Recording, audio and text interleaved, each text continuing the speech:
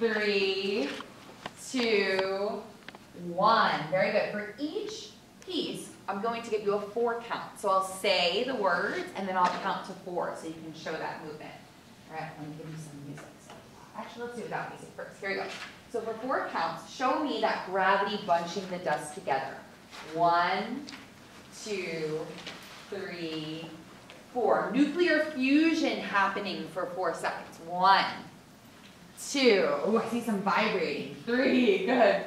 4. Now the star's burning energy. It's glowing, balancing between, expanding, and coming in close for 1, 2, 3, 4. Beautiful. And now the hydrogen has run out. The outside of the star is expanding, becoming a big red giant for 1, 2, 3, 4. And then eventually the star will start to make iron and it will collapse for 1, 2, 3, 4. Very nice. For some of us, that collapse was super dramatic. I love it.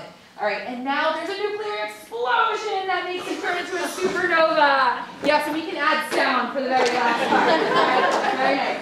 Are we ready to do it with music? Okay, so I'll talk you through the part. We'll add some music. The last one, I'm going to go through the steps, and then we're going to think of the steps in our mind, okay? Here we go. Oh.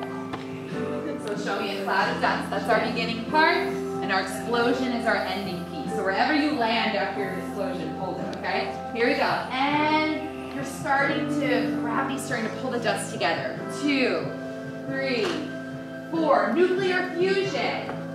2, 3, 4. Burning energy and glowing. Growing and expanding, and then making it shrink. And then growing and expanding, and making it shrink. Awesome. The hydrogen's running out. Outside the star is expanding for 2, 3, 4. And there's a collapse. 1, 2, 3, 4. And then there's a huge nuclear explosion. And freeze in your final shape.